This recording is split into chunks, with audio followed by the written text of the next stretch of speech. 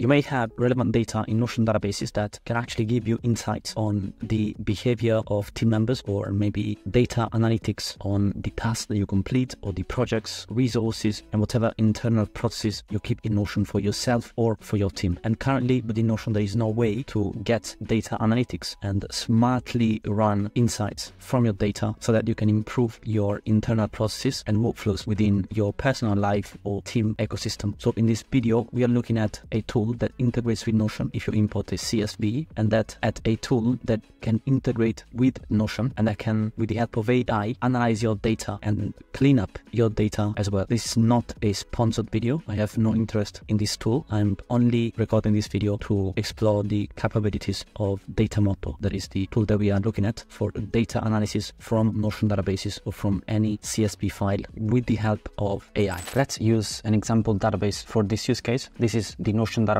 that contains 100 organizations. You can see we have the organization ID, which is actually the name of the organization in this case. There is a relation to the contacts database where each organization can be linked to one or multiple contacts. There is a URL property, some text properties in here, a numeric property type, and some more. There are 100 entries in here, and I can go on the three dots at any time and export this database as Markdown and CSV. We can do the current view. In this case, the current view contains all the data. There is no filter. So let's do that. We will include everything in here, and I'm gonna export. Now the export in CSV might be fast if you do not have that much data. In this case, there are only 100 pages in this database, so it's very fast. And what Notion does is it downloads a zip folder with the database data, which you can unzip to extract the CSV file that you are going to use to run the data analysis on DataMotto. So in this case, let's look at the file explorer, and I will find this folder, the Notion data. I'm going to move it to downloads like that. Just going to replace the file. I already had done this for testing purposes before the video, so that's why I had that. Now let's go to DataMotto, which is right here. And in DataMotto, I can have multiple notebooks in my workspace. You can see here I already did a test with this notebook where I already uploaded the data and ran some analysis, which you can tell exactly here by scrolling the notebook, which is a nice storytelling way of looking at the data that you analyze over time with the help of AI. Now let's create a new notebook, which I've just done here. We can rename this org 100 analysis, and we can upload data right here. So when you upload data, we can select the CSV file to use. And after a few seconds or a few minutes, depending on how much data you have, the CSV will essentially be copied over the DataMotto notebook so that you can run analytics on it. And importantly, you can also clean up the data, because maybe in Notion you have a whole team using your database and there is no clear rule on how to use properties and what type of data to insert in them. And so maybe you need some cleanup of that data. So in this case, you can see here, there is a pagination applied to my Notion database. That is essentially a copy of the Notion database, where I can see all the properties and the values within each page in the database. Now, I can see there are 100 rows, 8 columns, and in here, I can scroll through the different pages in DataMotto directly. Now, the AI assistant is already prompting me to do something with this data. So I have this copy here. Now, what do we want to do? And you can see that we can choose between cleaning the data or analyzing the data if we know that it is already clean. In this case, I know that the properties are quite clean already, so there is no need to clean it up really, but I do want to start analyzing the data. So I will click on Analyze here, and you can see the agent is thinking figuratively and taking a bit of time to come up with next steps on what to analyze exactly in this data set. And you can see here there are some prompts that I can already use. So based on the data set that I uploaded, I may want to analyze the industry distribution, because I can see that each organization has one industry related to it. Or the employee size, where we analyze the number of employees per organization. We can also analyze the country segmentation based on the country column, or the year of foundation analysis. In this case, I think let's go with industry distribution.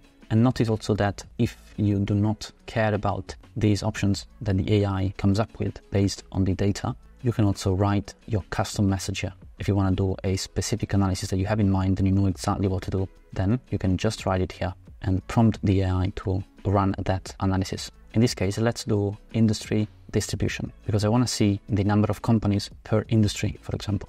And you can see that the AI also writes the output of the analysis on the notebook, and the text on the notebook is also editable. So it becomes a sort of storytelling way to look at your data analytics, where over time you can see exactly what happened on the data, what was your analysis, what were the prompts, and also importantly, and possibly providing value for data analysts in particular, is that the AI also provides the code that you can run and rerun on the data over time in Python, R, or SQL right here. And you can see exactly what's going on. And you can also edit the code yourself if you know what you're doing. So that's a very powerful technical feature. When you have many queries for the AI to analyze the data, you can also run all the code blocks from the top right corner right here to reanalyze the data maybe once you re-upload the data, since there have been some changes, for example. You can rerun the exact same analysis over time. So you can see here, industries, for example, you can see in the plastics industry, there are 4 organizations, whereas 3 organizations are in the primary, secondary education industry, and so on. Now the AI is continuing the conversational approach to this notebook. What would you like to do next with the organization data? We can do an employee size analysis, a country-based segmentation, year of foundation, detailed industry analysis. For example, let's assume that now I want to plot a bar chart of organizations by industry in descending order. Only include the first 10 industries. So I'm going to run this prompt, and the AI will take a few seconds to generate the chart. And you can see here, these are the top 10 industry bar chart. And now it is generating the code right here, which you can see in real time. And then there you go. We now have a visualization of the top 10 industry by number of organizations. So we can see plastics, there are 4, secondary education, there are 3, and this data corresponds to the previous data that we have here in the industry distribution analysis. And you can see that this is generated through Python. So it is an image, and I can open the image in a new tab, for example. There you go. I can also save the image, I can copy it and do whatever I need. And the powerful thing is that over time, if I want to update the data and re-upload it, I can do it. And then I can rerun the same exact prompt in here to get the updated distribution of organizations by industry. And now you can see that the AI continues to prompt me to continue the data analysis. So you get the concept and the possible value that you might get as a data analyst, or just as a founder or as a manager at your organization, as well as for your personal life if you want to just get insights from data that you store in Notion, in any other database or table tool that you can export as CSV file, and then run these analytics very easily just by prompting the AI. Then you can get into more advanced analysis also by modifying the code that the AI generates, or you can just stop there and just look at the data and make decisions, inferences, or just do nothing with it as you wish. That is it for this video about DataMotto and data analytics on Notion databases, or any type of database that you can export as CSV and import back into DataMotto to get help with AI-generated data analytics that tell a story over time on your data. Thanks for watching for now, and see you in the next one.